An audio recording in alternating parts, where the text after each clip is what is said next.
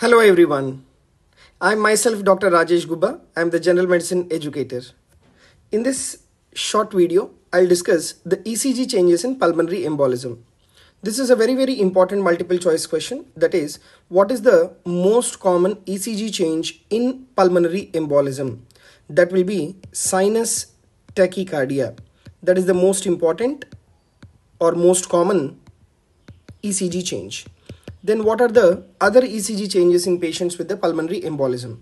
In patients with the pulmonary embolism, there is right ventricular hypertrophy. So you will have the presence of dominant R wave with asymmetrical T wave inversion in V1 and as well as V2.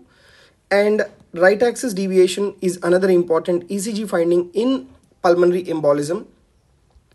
And in almost 12% of individuals, there is a classical pattern called as S1 Q3 T3 pattern. What is this S1 Q3 T3 pattern? Is the presence of deep S wave in lead 1, presence of deep Q wave in lead 3 and T wave inversion in lead 3. This is what is called S1 Q3 T3 pattern. So to summarize, the most common ECG finding is sinus tachycardia. The other ECG changes are right ventricular hypertrophy and right heart strain pattern, right axis deviation, and in 12% of individuals, S1 Q3 T3 pattern will be there. Thank you very much.